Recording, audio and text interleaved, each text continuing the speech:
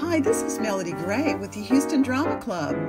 This podcast is meant to help promote plays and musicals here in the Houston area. Our website is www.houstondramaclub.com, where you can find upcoming and currently playing productions.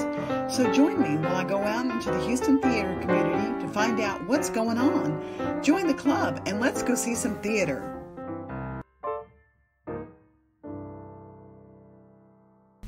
Hi everybody, this is Melody Gray again, and this is another episode of the Houston Drama Club podcast. And as always I say, I'm so excited to be someplace, and I really am excited to be here at Match. And I'm with one of the producers for the Houston Equity Festival. And so if you can, please give us your name and your title, and we're also here to talk about Wit, the show that she's also in. So please introduce yourself. My pleasure. Pamela Vogel. I'm an actor here in Houston, originally from Chicago, and moved to Houston. It's been exactly 10 years now. And we are producing Wit, and it's a self-produced project. So the Houston Equity Festival is a collective. We are professional actors. We're equity actors that wanted a space to produce our own works, the projects that we want to do. And instead of just doing individual things all on our own, we have a banner called the Houston Equity Festival that we can all join, quote unquote join, and still do our own individual thing. So we're not forming a new theater company. We're not incorporating another 501c3, which are wonderful. We actually want to support the ones that are here. Yeah. So please go see theater, all the great ones that are sprouting up, that are expanding, that seem to keep growing even as we hear bad news. You know, another theater gets a new space, yada, yada, yada. Stages is building, you know, Rec Room is booming, and that's brand new, Rec Room Arts. And, you know, Fourth Wall is doing wonderful work. And people, AD Players, brand new, from dirt to mansion. Yes. So we are all thrilled that this is happening, and it's growing in little bubbles up everywhere. So we wanted to form just a collective, an umbrella. And what we can do is advertise together. What we can do is have a Facebook page in one place and a list of shows that are under one banner that people can see, what's next. We started by just starting this year. The actor's name was Dane Geist, and he's an equity actor here in town. He works all over. And he's the one went to my program. Yeah, oh, that's right. That's drama, right. Yeah. And he just insisted that we do this. And people roll their eyes like, oh, God, the last thing we're going to do is our own projects. But he got it together, and he mustered his own project up, and it did very well. So right out of the gate, he got a wonderful review and a lot of attention. And instead of having just 4 people sort of put their toes in, we had 5. We suddenly had 5, and we had a festival in this first year. We also wanted to truncate it to a certain part of the year. We thought, well, it'll be May to Labor Day. But a summer festival is not good for everybody, and it is hard to do a show in August, and who's in town, and those such things. So it started growing in the timeline, and like the kids do, we decided, well, we're not defining what it is. We'll figure that out as we go. We'll just start it and advertise. So sell it first, then figure out what it is. Right. So we don't know what it may be. It is certainly a place where people can collaborate all in the one space. Maybe even if it got bigger, you know, a show at 5, a show at 7, a show at 10 p.m. That kind of thing, sharing the space, sharing the expense. But I didn't want to share. I mean, I knew I wanted my own dates and my own space, because it was going to ruin, you know, it was going to take everything I had. Sure. And I thought, I can't even see another set coming into our set, although of course that would be possible. We don't have, you know, big production values. But I knew I wanted my own thing. So there's a space to do your own thing your way. We're not in a certain location. We are wherever you want to do your show. Right, because I just did Death at the Maiden over at Spring Street. Right. So. And the next up, I'll give a shout out, is Shannon Emmerich. Excellent, outstanding Main Street Theater actress for many, many years, equity actress, doing her own project called Every Brilliant Thing, which is her pet project. And she's producing that at Main Street Theater on their off days. So Main Street Theater said, yeah, you can have our space if you want these oddball days. And she's, sure. So she's right in their main house on these off days, rehearsing herself and getting it up. And she'll have, you know, their audience and ours.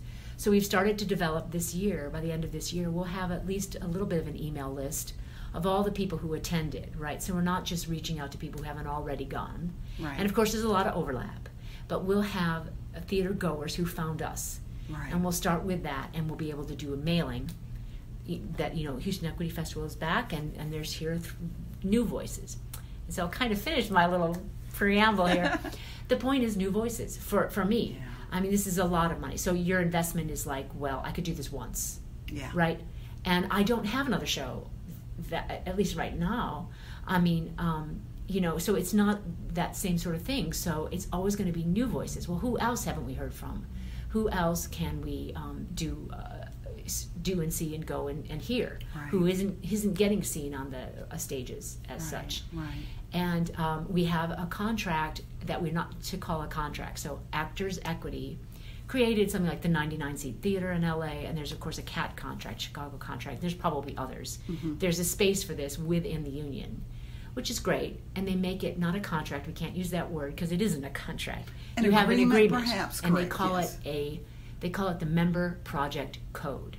But it is an equity official signed piece of short agreement that is a code that says I will work without equity rules. So of course we have some pay along the way. Everybody's Mm-hmm. getting X, Mm-hmm. and that's it. Mm-hmm. And they commit to 4 weeks. We start and finish in 4 weeks. Mm-hmm. Mm-hmm. So we rehearsed in 2 and we're up in that 3rd week. So we came memorized and we were right here in this space and we did 2 weeks and we're up. Right. So this is day 16 of this project. It's extraordinary.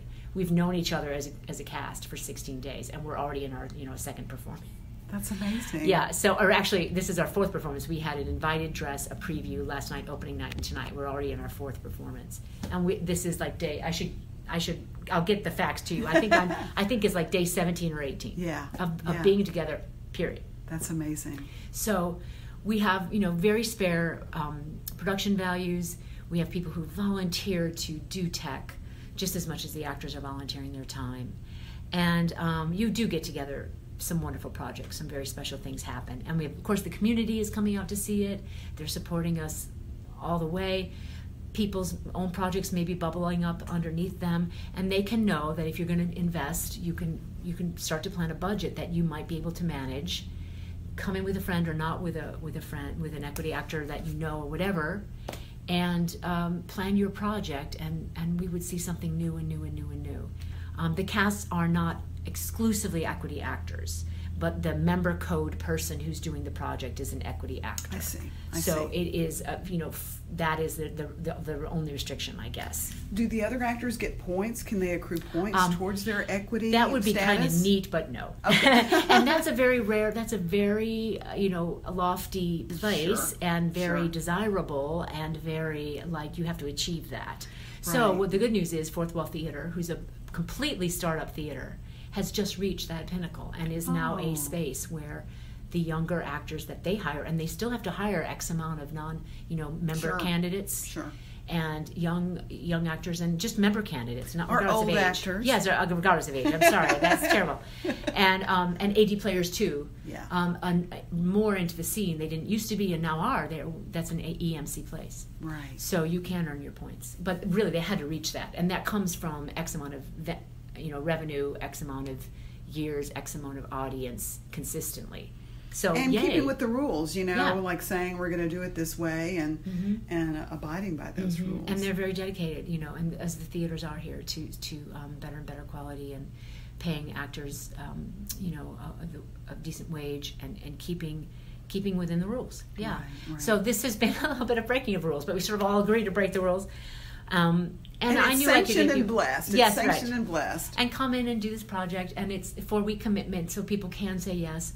I have to say, along the way, I approached many different directors. Just when I started thinking about it in January, which is when I started, and in January I got this space and match. I'm like, if I don't call now, it's gone. Right. And I did, and boy, I got it, because it was gone after I booked it. And so it is, thinking ahead, and then you have time to do it. And I approached several different directors. I approached several different actors. I was so floored. They all wanted to do it. I was so floored. They all wanted to do it. But they're busy. Sure. So the good news of that is, good people are busy, but they want to work with you. Everybody wants to act. So so it was a pleasure to just get that reinforcement, and I got it all along the way, and we ended up with the right cast. I mean, it all works out. So, what about the rights to the play? Yes. So let's talk about well, that. Get the rights to the play. You have to. You are officially a non-professional rights, so the rights are a little bit lower. Okay. But just so you know, non-professional rights. I would imagine that even you would be surprised. You have to be at a certain level for them to consider it not the non-professional rights. Even if you are a working equity or equity hires, there's still a threshold that they put you over in the non-professional area. So the rights are manageable. That's not the biggie. The rent is the biggie. Sure. Well, but when you're here at Match, you get their mailing list, right. which is a huge deal. You get their box office, which is the number one thing. So actors who are thinking about this, we can do everything. We can do everything, but we can't do a box office. Just step back and think about the fact that you can't be there. And it's a website, right? It's an established website that has emails, not necessarily mailing list where they're physically mailing. Correct. But they have their own email list where their blasts are going out, to people that volunteer to get them. So it's not a intrusive email list. I think they probably have the same rules everybody does, which is if you don't want to be on this list, unsubscribe. Yeah. So if the people who are receiving, what's on at Match this week, they have a huge base for that. So as you rent here, that starts like the week before you come in, and through your run. So that's good. So it is very expensive, but I wanted that, and I wanted the box office. And even with that, we're still getting the word out just through friends. Sure. Nothing sells a show like word of mouth. Well, and it is an absolutely beautiful venue too. So, and it's super cool. So if you're hot out there, people, and you want to come and see a beautiful show, like maybe tomorrow when it's over 100 degrees, come to the Match, bring a sweater, because it's an amazing place to come in the summer. You'll be very cool. Right. Wonderful. So, Pamela, talk to us about WIT, and talk to us about why you wanted to do this project. And who is the author by? This is Margaret Edson. Yeah. She is and was, when she wrote this play, it's the 20-year anniversary. So that was the first thing. I realized it was the 20-year anniversary of the Pulitzer Prize-winning play, Wit. 1999 Pulitzer Prize-winning play. Margaret Edson was then and is now a middle school teacher. And she did some time on a cancer ward as a volunteer. And she wrote one play and seems pretty insistent on having this be the only one. And just in terms of playwriting, it's really well done. So it moves lightning fast. It's very un-cliche. We know hospital stories, and we know what's going to happen. So the character comes out and says, it is not my intention to give away the plot, but I think I die at the end. So getting your laugh. Right. And getting your laugh was helpful right there, because she's very witty through the whole thing. The character is... It's a double entendre. Yes, and she's deflecting what's happening to her with her intelligence and her wit. Yeah. And so that's what it's all about. But Margaret Edson has written this one play, Pulitzer Prize winner, 20-year anniversary, and I thought, this is great, I'll do it. And I had gotten the chance to do the role before. And I did it here in Texas before I even moved here, for colleagues who I went to graduate school with, and they had formed a company called the Texas Repertory Theater, which is still out there. Which is still out there. It's kind of reforming. Many years. They were disbanded when I got back in 2016, and so they're coming back. They're coming back. Okay. They may be a different type of thing, and they don't have a space, but they're still incorporated, and they kept their name. Okay. And so that's good to hear. Yeah. And it was a wonderful production at that time, and it stuck in me. And when I read it, went back to it again, I thought, well, okay, here it's the Pulitzer Prize winner. That's a marketing tool. And I read it again. I thought, oh, wow, because I read it again. I was too young when I did it, but they asked me to do it. They're like, Pammy, we know you can do it. I'm like, I'm so. So I was 43, and I'm 53. And when I read it this time, I went, oh, this is a play about being 50. I had no idea. Of course, I had no idea that I had no idea, because that didn't occur to me at all. Right. I thought, oh, I don't understand this woman. That's not the thing. And I read it again. I'm like, oh my God. Because there's a piece of it with the young doctor too that I think is. Yes. Well, first when she's introduced to him, just like, here's your doctor. Oh boy. My doctor is 12. Great. And that it's a little moment, and it's not even in the play, but that's it. Her doctor is her student, her former student, who's 2 years out of undergrad and 3 years out of whatever, medical school. Right. He's 26. Our actor is 26. And she's great. Because it doesn't mean anything when you're 26.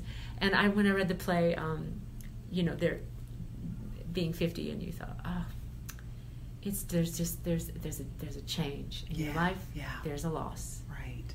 And it's what we face, regardless of health. Yes. It's a passage. And so I thought, oh my God. And in that same time, she's a teacher. This is a big thing. She's a teacher, and I teach. Intro as with my intro to theater at UHD, University of Houston downtown, which I'm enjoying. I used to teach for several years at Sam Houston State in Huntsville. Mm-hmm. Just a few sections, schools, yes, outstanding with outstanding students. And I taught there as an adjunct in 2 to 4 sections, which was actually a full course load. So I taught a lot, several years there, and now I'm at UHD with a few sections, much closer, and outstanding students that I love. And I teach intro, and I'm acting for some experienced people and some very inexperienced people. I love it. I love introducing them to it, passionate about it. And I've been a teacher now for 10 years, because when I did this play at Texas Rep, I hadn't been. Yeah. And I was just starting to teach, getting opportunities, very lucky to have a university opportunity to teach, just having that opportunity, and getting a chance to, when I moved to Houston, start. And so she's a teacher, she's 50, and it spoke to me in a beautiful way. The play really works, and I will say our review came out this morning, and one of the things that I think the experienced reviewer was ready to sort of see and watch and look for was, same question, why are we doing this play again? What is going on? Oh, cancer's still with us. Yeah. This play still works. Right. She said something like, it still endures, it still resonates. That was her word. This play still resonates. So that's our headline. Wit still resonates, and despite what we may think. And when I had our opening night audience last night, it occurs to you, as it happens with actors, like, oh my God, we're all so experienced or whatever. We know these plays. They have been done. But many people, nay, most people have never heard this play. They've never heard this play before. I mean, this community is pretty specialized. Most people have never heard this play before, and this will be the first time they get to, and I say hear it, right, and see it. So it has some beautiful, beautiful messages. This is a cancerous world, and it's certainly not a woman's issue play, too, which is another thing that I thought in this kind of Me Too moment. Mm-hmm. It's not about violence. It's not about intrusion issues. It is about just this cancer diagnosis. Right. And I have watched a couple of single men in our audiences so far. We've only, like I say, 4 performances. They're in it. And I'm like, oh my God, because it could be also this woman's play, right? And whether they were with partners or not, right? I saw people, with their wives or with their partners, and then I also saw some just single men. And I thought, oh my God, they came, first of all, right? And then they're leaning forward and leaning in, because it's so smart. And it's a pleasure to listen to argument in any play, right? When we go to theater, my best theater experience is argument, when they're facing something that argues back and forth. And she's so articulate. Yeah. And she's so funny. Yeah. In her wit. And she teaches a witty poet, 17th century poet, John Donne. Love it. People don't even know that. I mean, Shakespeare's time, but he was a contemporary of Shakespeare's writing at the same time. These sort of convoluted poetry, and he did a lot of holy, religious poems on a theme. So he has these very famous holy sonnets, Death Be Not Proud, which is, of course, his most famous. He says, Death be not proud, though some have called thee mighty and dreadful, for thou art not so. And so the people don't know the end of that, and there's more. But the rest of his poetry is not hard. If you hear it and you give yourself an ear, you go, oh, that's so beautiful, that's so right. And he's facing this, what is it, salvation. He wants to know, because it doesn't hold up. If you're a brilliant person, and he was, you can't scientifically say there's salvation. And yet, as human beings, it's something we know. Or at least I feel like need or yearn for. There's yearning. There's also connectedness about our souls that is, I'm sorry, so not connected to organized religion. It's connected to our experience of being alive. So he's writing about that. Why doesn't this hold up to scrutiny? And over and over and over again, challenging. Right. Death, salvation, and faith, life, death, God, and soul. that's our phrase: life, death, soul, God. But if you see on our poster, we have life, comma, death, period. Mm-hmm. Capital S because it's a new sentence. Soul, comma, God, period. So it's two sentences there. I love it. Yeah. I love it. Beautiful poetry with those kinds of yummy things. Right. And the play is funny, like you say, and she's deflecting it. Her way is to teach through it.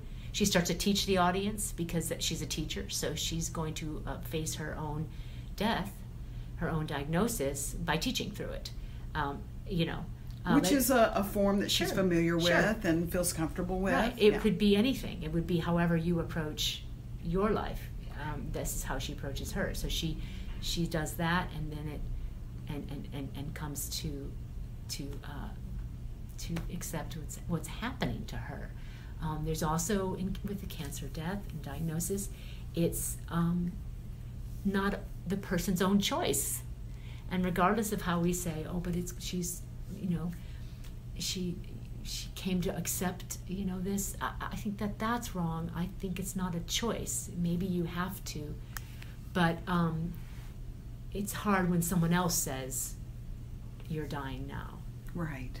That's pretty hard because you have no intention of, and it's not a beautiful death. I think that's another wonderful non-cliche thing, and it's, with female death in movies, and certainly and the heroine, or to be saved and to die is a melodrama staple, and it's beautiful, and I succumb to it. I love stories like that. I could mention a few. Sure. There and without, it's not sentimental, it's not melodramatic, and it's not beautiful. So I think that is in the play. It's not a beautiful death.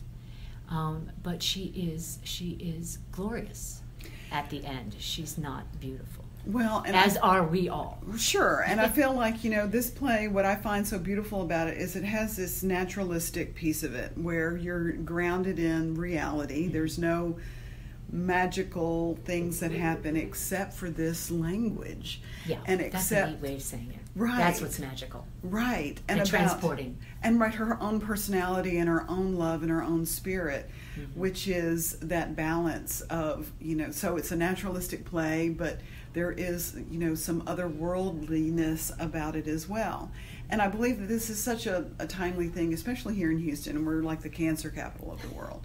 And right? There's so many, it was an unspoken word or an unspoken, don't mention it because that's such an extreme. Yes. But now it's just not that way, and that's why, thank goodness, early detection, talking about it, going in for checkups. Yes. That's what we've learned. But before this play happened, and this play is one of the reasons why early detection has succeeded in helping people have longer lives with diagnosis. This play is one of those big reasons, particularly for ovarian cancer, which was never spoken. But pancreatic cancer, all the cancers that our cancerous world suffers, we didn't say the word cancer. We didn't talk about it at all. And now that's really changed. So I would say that's the number one thing that's changed. That's dated, if there's that word about the play, is when this play was out, it was still, we're talking 1999, people didn't say, Does your character feel shame about the cancer? I think she's embarrassed. Yeah. There's she parts embarrassed in the to play. be sick? Yes. Yeah. She says, she suffers indignities. Of course. You know, and just the hospital life and your robe and it's, you know, and I even bumped into an extraordinary man who just was telling me about his own wife's passing of this very same thing. Just happened, you know, that's how the gods work, yeah. And he said she just had a dignity index, and at a certain point it tipped over, and I just shook my head. I thought, oh my God, that's in the play, you know. Right, it's just and I too mean, much. After a while, it's like. And who wants to be that way? Yeah. And especially, I think we as Americans, we're these independent people, Yeah. and we want to be self-reliant, and that's part of our MO, our modus operandi, I guess. Get taken away. Right, and to have that is a really difficult situation. Yeah. So I'm so excited that you're going to do this, and I can't wait to see it. And then, so let's talk about, if you can, talk about the other actors. Who else is in the play? Wonderful. Okay, so we have a wonderful cast. I have Tracy Ahern, who plays the nurse Susie Monahan. Tracy is one of the pioneers of the Houston Equity Festival in that she produced a equity project code a couple years ago, 2 years ago, doing a show here at Match called Motherhood Out Loud, and it did very well. And so she kind of inspired people. The other pioneer I'll mention is Ron Jones, an actor in town who produced on the project Love code. Ron. Yeah, so those are the pioneers. They were out there. Now we've got this kind of banner. Okay, and then my second actor is Susan Shofner, veteran of national tours, tuts several plays at from Into the Woods to I won't remember Cinderella. Others, an extremely beautiful actress who is playing Vivian's own mentor, her own professor when she was an undergrad. Probably her best friend was her own mentor, her own teacher, and this teacher who comes into her life. So heartbreaking. Yes, I can't talk about that scene. And then I'll gentleman Gabriel Regojo, who is sort of a young actor to watch, mentioned by the Houston Press. He's out of UH theater training, just probably maybe a year and a half. Very young actor, very excellent, who's been at Catastrophic, who's been at Rec Room Arts, and has done several plays that really stuck out in the past year or so. He's been in quite a few, Stages Repertory Theater as well.